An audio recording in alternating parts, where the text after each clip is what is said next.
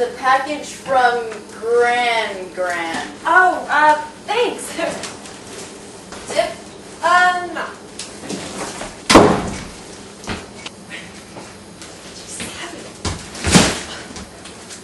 Gee, I wonder what's in this. It's not a car, but whatever. Gran.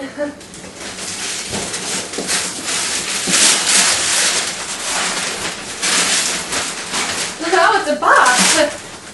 Oh, it really is a box. Time machine. Oh, I wonder if I could go back to Central Africa in the 1800s.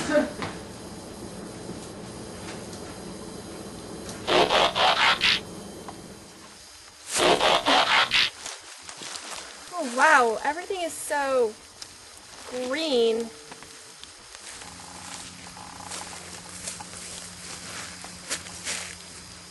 Dr. Livingston, I presume. What? Dr. Livingston, I presume! Jeez, I'm not deaf. Dr. Livingston, I presume! Wait, who? Are you David Livingston or not? Do I look like a David? Yes. I'm a girl. Oh.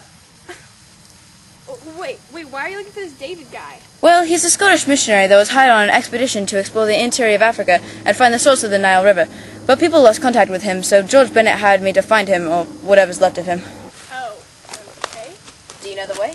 The what? The way! How do I know the way? I just got here. So I'll just have to use my iPhone. You have an iPhone? What, jealous? No. Let's see here, maps, Africa. Okay.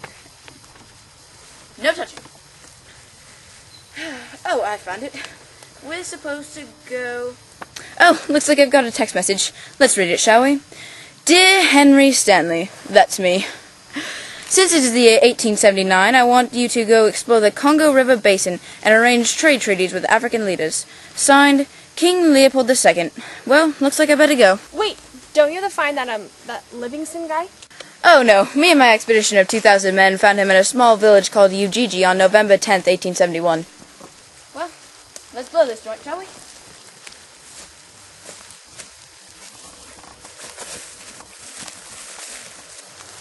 Oh look, an African leader. Why hello, Mr. African leader, sir. Can I interest you in signing this trade treaty that will be one of the many signed to give King Leopold II power? I don't think I should. I see. I'm sorry, I haven't formally introduced myself. My name is Mr. Henry Stanley.